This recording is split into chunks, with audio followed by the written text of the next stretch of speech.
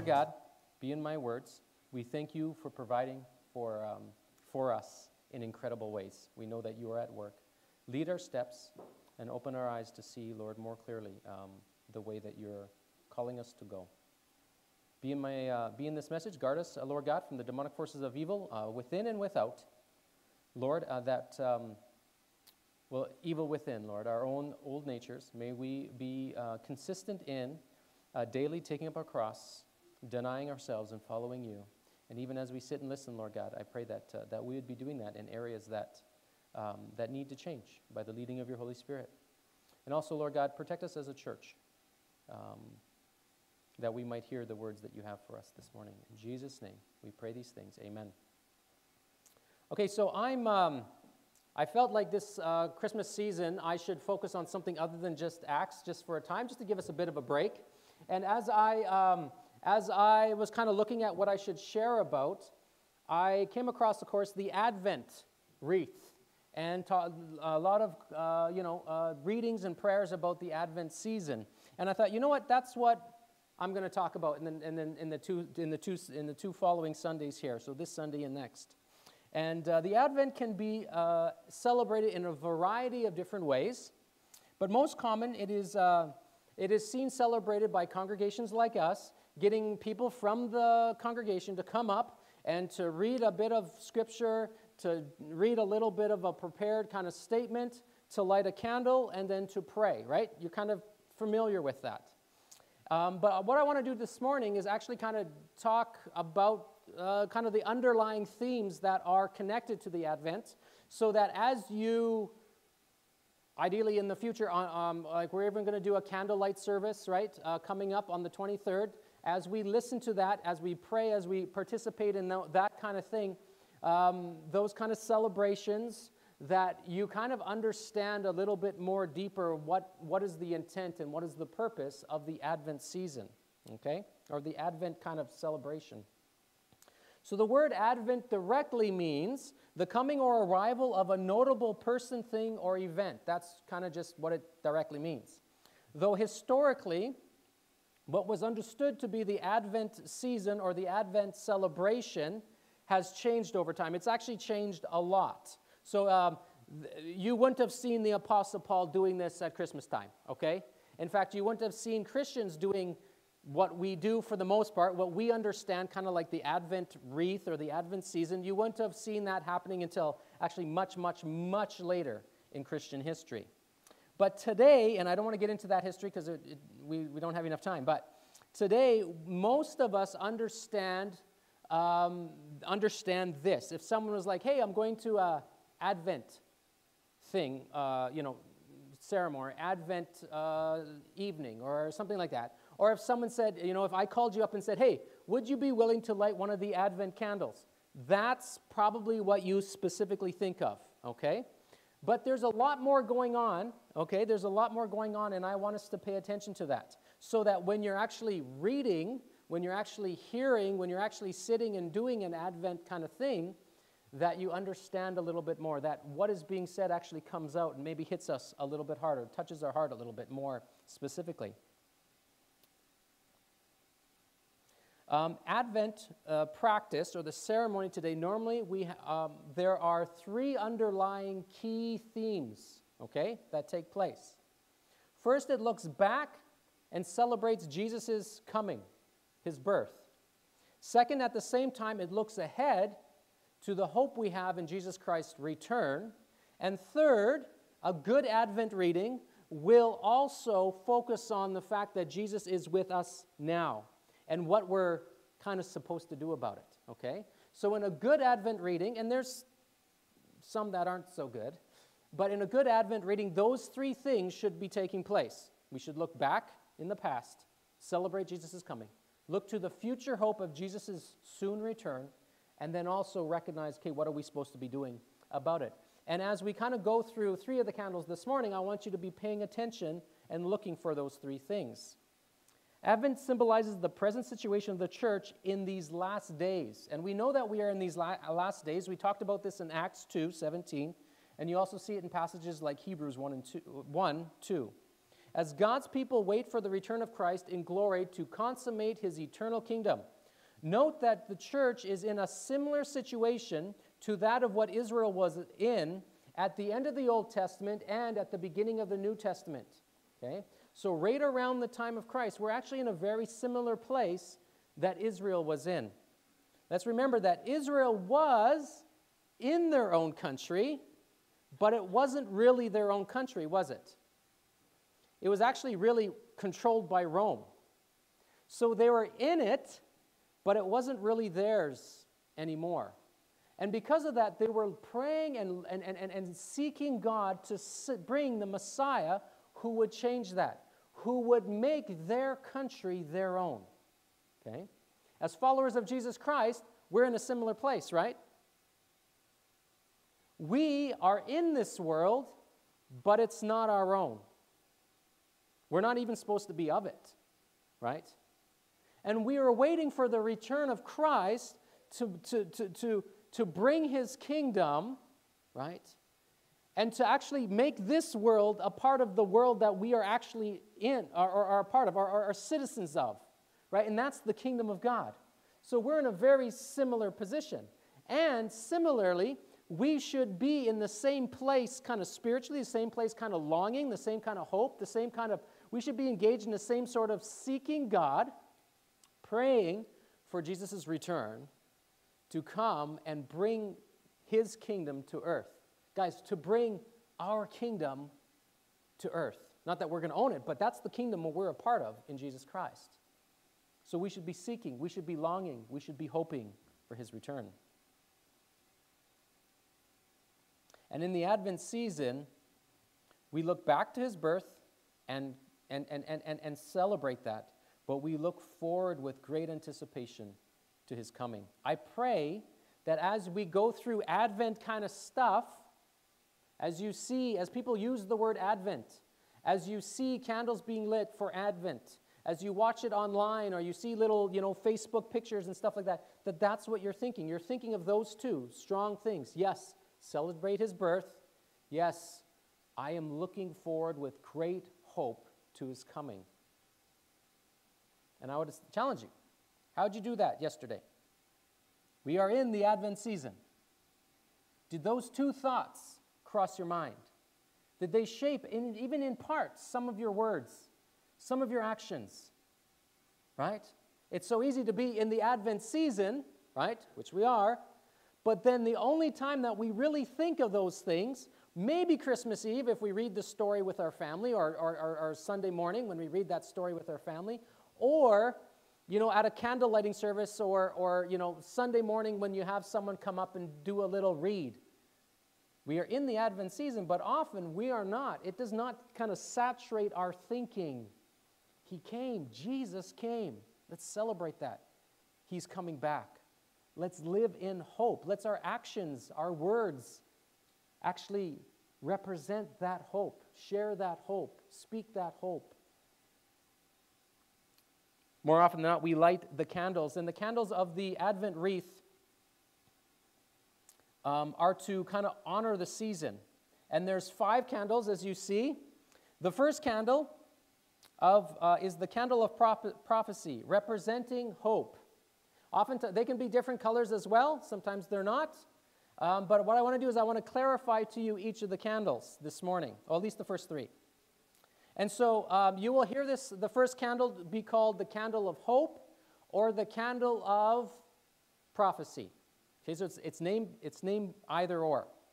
The second candle is called the candle of Bethlehem, traditionally, but it's also known as the candle of preparation or the candle of faith or the candle of peace, and we'll talk about that. Why so many names? This is confusing, that second one especially, but we'll talk about that. The third candle is traditionally the shepherd's candle, and it is the candle of joy, or it carries the theme of joy. The fourth candle is the angel's candle, and it is also sometimes called the candle of love or the candle of adoration. It carries that name as well. It carries the theme. The angel's candles carries the theme of love and adoration. And the fifth candle is the Christ candle, and that's just what it's called, thank goodness. Okay? You might ask yourself, first of all, why candles? The lighting of a candle is a simple, yet it's a profound act. It is a testimony to the power of light over darkness. As we light the candle, we remember that it is in the light that Jesus walks, and it is the light that, and in the light there is no darkness, there is no sin, there is no fear, there is no shame. In the light of Christ, there is no darkness, sin, fear, shame, guilt. In Scripture, light represents purity as well, holiness, and light represents revelation.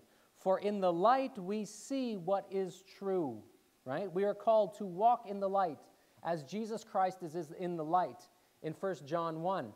And when we look at that, it actually connects light to truth. Walking in the light is walking in truth. Advent draws us into recalling Jesus' birth as well as his second coming, remembering Jesus' parable in Matthew 25, 1-13, the parable of the 10 virgins. We also seek to be wise and have our lamps ready for the bridegroom who is coming again. And we are given that warning. It's not only in this passage, but several times. Watch, therefore. Are you watching? Watch, therefore, for you know neither the day or the hour in which the Son of Man is coming. We are called to be prepared. We are called for this idea of Advent to be constantly on our hearts and minds. So yes, we focus on his first coming, which is in the past, and we focused on his return, which is the future. But we also focus on what does that mean for us in the present. As Max Lucado wrote, the one who came still comes, and the one who spoke still speaks. And he's speaking to the idea that Jesus Christ is still engaged in speaking to us. We don't just have this past celebration and this future hope thing, but we have this daily relationship where Christ continue through his Holy Spirit, through his holy word, and through his holy people, still continues to speak to us and to lead us and to call us closer to himself. He continues to speak. The first candle then is known as the prophecy candle, as I said, and it represents hope, right? And it's called the prophecy candle, and it represents hope because even though oftentimes we don't really pay attention to the prophecies of Jesus' coming, recognize to the people in those days, the prophecies of Jesus' coming, the Messiah's coming, is what brought hope. They paid attention to those prophecies very carefully because it's the hope that they had in their day-to-day lives. The prophecies told that one day a Messiah sent from God himself would come, the anointed one who would come and bring salvation and life to God's people. The theme of the candle also points our attention to consider the New Testament prophecies about Jesus' return. And in the present, we take hope in the promises that we are given in Jesus Christ because of what he has done and the freedom from sin and punishment that we are given. So we focus on hope. Many people feel tempted to skip over the Old Testament prophecies, and there's literally hundreds of them of Jesus' birth. Yet throughout the Old Testament, we see the story of people in need of redemption, in need of a Savior. Okay, so pay attention to this. How does your day look? How does your days look? Are you in that place as well? Now I'm saying you already know Jesus. But even as people that know Jesus, we still need Jesus. Am I right? Because we can't actually live out what Jesus calls us to in his commands, always loving others, never being selfish. You hear me now? Always loving others, never being selfish. Always putting others first, never putting myself first. You can't do that. I guarantee you, you don't do that. You don't live out the commands that Jesus has called you to, and you can't without him. The only way that we have the fruit of the Spirit in us, where we're patient and loving and kind and gentle, is when the Spirit of God lives in us and our minds are set on Christ. So, just like the people in the Old Testament looked at the prophecies and had a longing for the Messiah to come, we too should be living our days, right? Longing for Jesus. Not that knowing that he is with us, but keeping our attention, keeping our hearts, keeping our focus on him. That's when we'll start to, and the truth is, we'll be probably convicted of our selfishness again and again and again. And then we will turn to Jesus Christ and be like, forgive me for that. Help me. Help me not be so selfish when it comes to who has to vacuum right now. Well, I don't really want to vacuum right now. Susanna can do it. Or one of the kids can do it. I don't want to do it right now. That's an easy one, right? I don't know. What do you and your wife fight about? Are you always loving? Are you always patient? See, we can't do that without Jesus Christ and us just walking with him. We can't do that without saying, I'm sorry, Susanna, right? Please forgive me.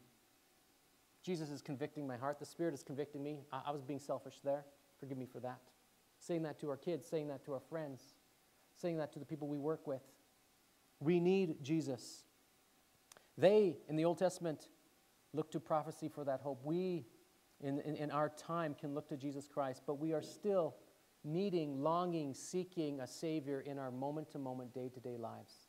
And the cool thing is that he is with us through the power and presence of the Holy Spirit, but that is something that we need to be consciously aware of.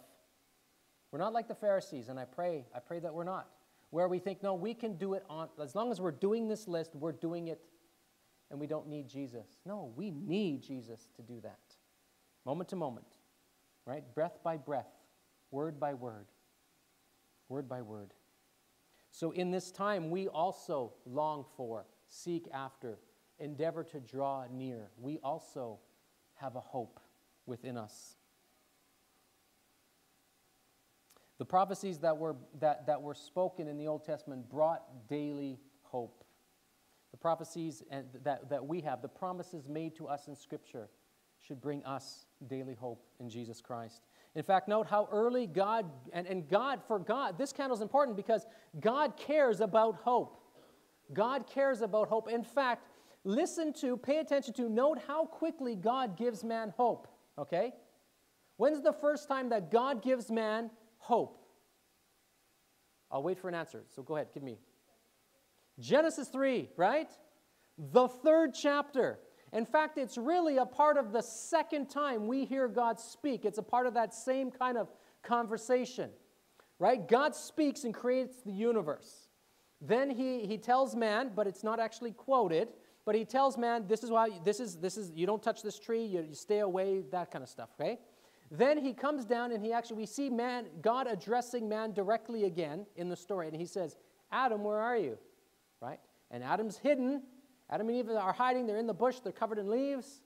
And then he starts to say, okay, there's this conversation there. Did you eat of the tree of the knowledge of good and evil? And then he gives them their curses. But even before he's done that, in chapter 3, before he's done handing out the curses to all the people involved, or the serpent, people being thing, you get what I'm saying, Satan, right? He gives man hope. Listen to chapter 3, verses 14 and 15 in Genesis. So the Lord said to the serpent, because you have done this, cursed are you above all livestock and all the wild animals. You will crawl on your belly and you will eat dust like all the days of your life. And I will put enmity between you and the woman and between your offspring and hers. He will crush your head and you will strike his heel. There will be one that comes who will crush the devil's head, right? Stopping his schemes and his work. God very quickly gives hope to man, and throughout Scripture, God, by the Holy Spirit and through his prophets, continue to offer hope. He still does today. The Savior is coming. But perhaps more clearly, we see the prophet of Isaiah sharing us this hope. In Isaiah 7:14, it says this, therefore the Lord himself will give you a sign. The virgin will conceive and give birth to a son, and you will call him, listen now, Emmanuel. Emmanuel. Emmanuel means God with us. This statement is perhaps the greatest prophecy of hope because notice what it is saying. Notice what God is saying.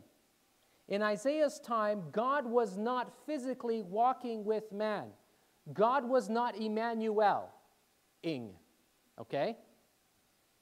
He was by the presence of the Holy Spirit, but not in the same way. When was the last time God was Emmanueling with man? Back in Genesis 3. So there's been several thousand years that have passed since God was again saying, okay, I am going to Emmanuel. I'm going to be God with us, with you. I'm going to be with you. I'm going to be in your presence, and you're going to be able to be in my presence in a unique way that man hasn't seen since the Garden of Eden. Okay, so that's what Emmanuel means. That prophecy is incredible. And he will be called Emmanuel, God with us.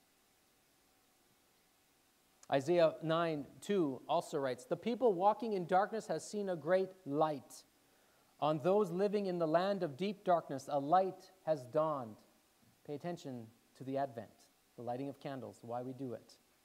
Isaiah 9:6 and 7, "For to us a child is born, to us a son, is given, and the government will be on his shoulders. And he will be called Wonderful Counselor, Mighty God, Everlasting Father, Prince of Peace. Of the greatness of his government and peace there will be no end. He will reign on David's throne and over his kingdom, establishing and upholding it with justice and righteousness from that time on and forever. The zeal of the Lord Almighty will accomplish this." How would you like to live in a country that is established by, that is built on, that functions on, the main political agenda is righteousness, right? Justice, holiness. Can you imagine that? I mean, to be honest, I mean, it's a dream, right? But like to logically take some time to actually think about that. Okay, Jesus ruling Canada. We have Justin Trudeau. It's just hard to kind of fathom what that would look like, right? And I know that God has put Justin there, and we need to honor him, and we need to pray for him, right? All rulers are in place by God's hand, right? If we have a problem with that, we're probably not praying enough, right? We're not trusting enough. God has a purpose and a plan. We need to honor that. But there is a profound difference, is there not? Would you say that our political governance, the main agenda, holiness, righteousness, justice, truth, yeah? You're like, yeah, that's Canada. That's why I feel like we're living there, right? It's actually probably even hard for us to fathom what would that look like. And I can imagine, actually, guys, I can imagine that many of the things that we think are actually on the okay side, that when he comes and he rules, he'll be like, well, you're taking part, ignorantly perhaps, but you're taking part in injustice in this area. Be like, what? No, that needs to change too, right? It won't be just Justin Trudeau who needs to change some things in his life, right? It'll be us as well. And by God's grace, we are forgiven for the things that we are ignorantly a part of. The first candle, the prophecy candle, is the candle of hope. And I pray that this Advent season, you pay attention to the hope that you have in Jesus Christ. The second candle in Advent is called the Bethlehem candle. And this is perhaps maybe the most kind of confusing candle, okay? Because it's also called the candle of preparation. It's also called the candle of faith, and at times it's called the candle of peace. But hopefully I'll kind of walk you through why we have so many candles for that. Traditionally, it is called the Bethlehem candle, okay? So why does this candle seem to represent so many different things? In the name Bethlehem candle comes the idea connected to the faith and preparation of Joseph and Mary. They lived out their faith and actively prepared for Jesus' arrival. So that's why it's the Bethlehem candle, so it's connected to Bethlehem because they traveled to Bethlehem. It's connected to preparation because it's this idea of preparing. It's connected to faith because even though they were told to do a whole bunch of things, Mary wasn't like, no, that's not going to work for me. A virgin birth, no. All my friends are going to think that I'm, and stuff like that. Joseph didn't go, no, Gabriel, I'm sure God has his plans, but no. I'm still going to put Mary away. Clearly she was unfaithful. I don't care what you think, okay? All the guys in the club are going to make fun of me. They're going to think I'm a weakling, that I'm just so smitten by Mary that she can sleep with another man and I still love her. And I'm not going to do anything about it. They're going to think I'm a sissy, okay? No. I'm going to do what I need to do. Our family people, they're going to kick us out, which likely happened, right? Because they go to Bethlehem. That means everyone in Joseph's family went to Bethlehem, and yet Joseph and Mary, there's no room for them in the inn. Clearly there's something going on there, right? Especially if you understand how families worked and how close they were back in those days. So they could have said, no, we're not doing that, but that's not what they do, right? Joseph and Mary prepare, and they trust by faith. And because of that faith, pay attention now, they have peace. So the Bethlehem candle, the preparation candle, the faith and peace. That's how it's kind of connected. Out of the things that they needed to do, perhaps most notable was their travel to Bethlehem. But even before that, Mary had faith in what the angel spoke. Joseph also had faith in what Gabriel spoke. And shortly after Jesus' birth in Matthew, where we see in the story that the angel shows up and says, okay, you need to leave for Jesus' safety. What do we see him do? He doesn't actually seem to have any defiance to this fact that now he has to take up his family tonight, right, and leave for another country. How many of you would be so eager if you had a dream tonight and God said, this is what I want you to do, Jason. I want you to take your family and go to Colombia. I want you to be a missionary there. Get there quickly. Tomorrow. Right? Larry, how about you? Joan? How would you guys do at that? Joseph's faith as he obeyed God was actually incredible, and so was Mary's. And that all that took place kind of around the place of Bethlehem. So hence the Bethlehem candle, preparation, faith. And we see that because they had such faith, it seems that they walked in peace. We see this more in Mary's life than Joseph's life, but what do we see in Mary's in the story? And I'm assuming you guys know the story so well, that's why I haven't just read the story for us.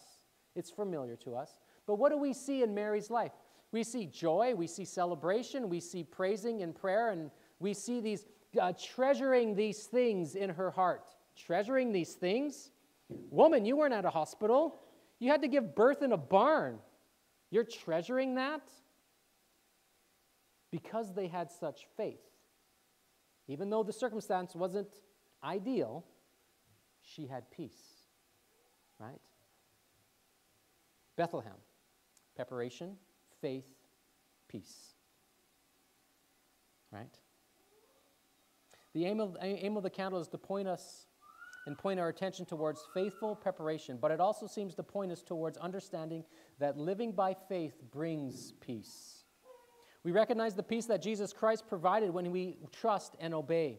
We can have peace while we are engaged in preparing and working towards the things God calls us to.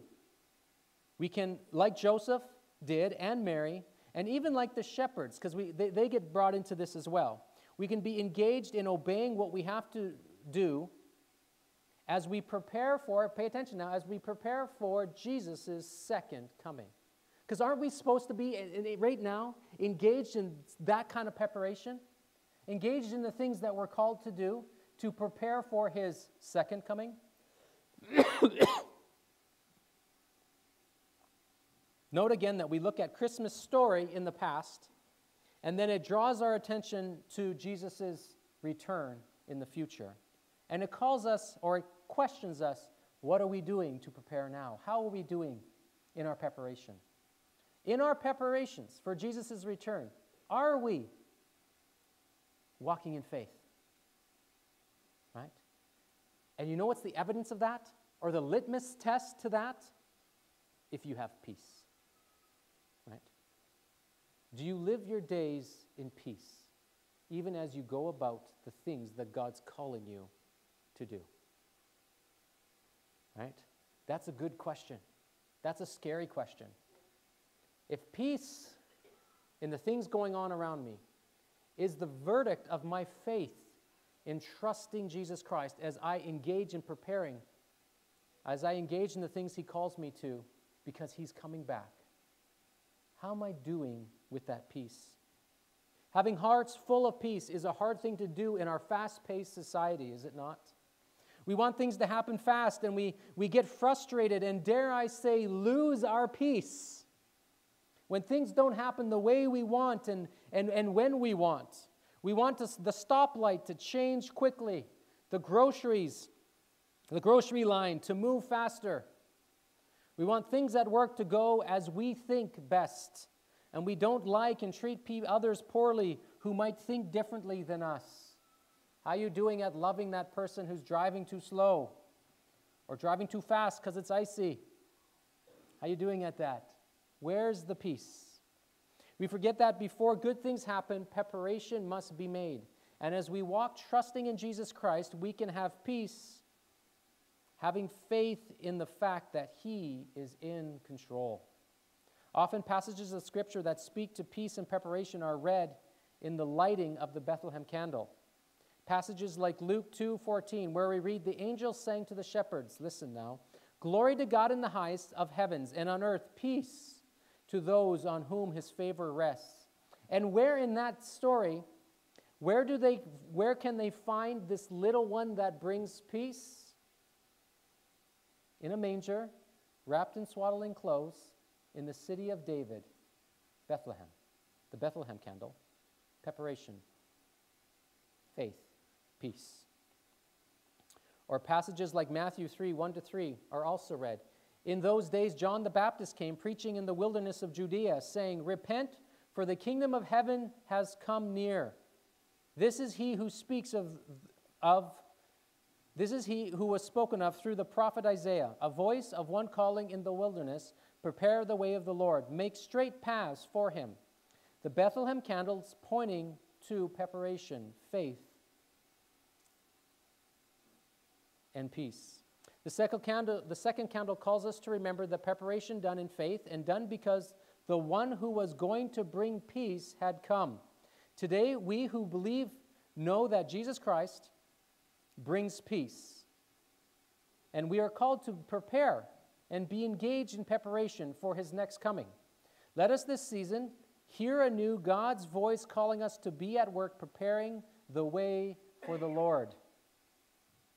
The third candle, and this is our last one, is called the shepherd's candle, or the candle of joy. One of the readings I found says this, Jesus is coming, shout for joy. Joy is a word we see and hear everywhere at Christmas. Joy to the world is the message of the season. Joy is the theme of the day. The third candle on the Advent wreath is called the shepherd's candle. It remembers the first in a long line of people who joyfully shared the good news of our Savior's birth. Luke 2:10-18 reads this. But the angel said to them, do not be afraid. I bring you good news that will cause great joy for all people. Today in the town of David, a Savior has been born to you. He is the Messiah, the Lord. This will be a sign to you. You will find a baby wrapped in clothes and lying in a manger. Suddenly a great company of heavenly hosts appeared with the angel, praising God and saying, glory to God in the highest of heavens, and on earth peace to those on whom His favor rests.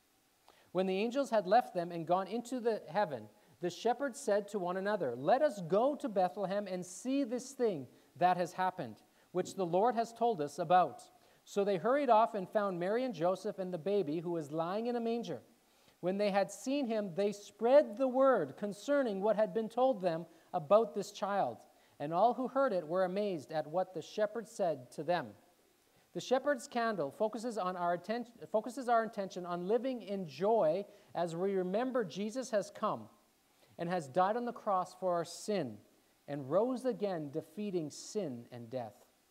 We are to live in joy because we who believe in Jesus Christ know He has come, and by faith we are forgiven and free of the judgment that we deserve for our sin. Do you live your day like that? Do you know that? Do you remember that? The third candle, the candle of the shepherds, the joy candle, is about remembering what Jesus Christ has done for us and therefore living in joy. Living in joy. We live in joy because He came, because Christmas was followed by Easter. We have joy because in Jesus' coming and His one-day return, we are promised eternal life, promised to be once again fully able to be with God, Emmanuel, God with us, and us with Him. No more death, no more sin. Listen now, only joy. Only joy. The third candle is about joy. In closing, I want to read to you three prayers that I found in connection to the joy candle. Okay? Let's pray. Lord God, create in us a fountain of joy. Lord, by your Spirit, stir in us joy so that we are almost ready to dance. Kindle in us a fire of gladness, set loose in us songs of praise. For you are the one who comes with healing and blessing, and offers us salvation and freedom from our sin. God, may this be so in us. Dear God, with joy we acknowledge your care and love for us. With joy, we acknowledge that our help is in you, the maker of heaven and earth, our maker and our remaker through the life and death of Jesus Christ, the one who was born in Bethlehem. Through faith in Him, grant us solid joy that lasts long beyond this Christmas season and that equips us to face the struggles of our day-to-day life. Lord God, may it be so in us. And dear God, we rejoice in the forgiveness of sin by faith alone in Jesus. We rejoice that you have made us new creatures in Jesus Christ. With joy, we commit ourselves to the proclamation of the good news of great joy. In our Lord and Savior's name, we pray these things. God, may it be so in us. Amen. Guys, I pray this week that hope lives in you. That preparation is what you engage in by faith, and that through that faith you have peace. And I pray that you have great joy. I pray that you'll have great joy this week as we remember that we're in the Advent season, the time when we remember that Jesus Christ came. And I pray the time that we remember that Jesus Christ is coming. Jesus Christ is coming. Amen.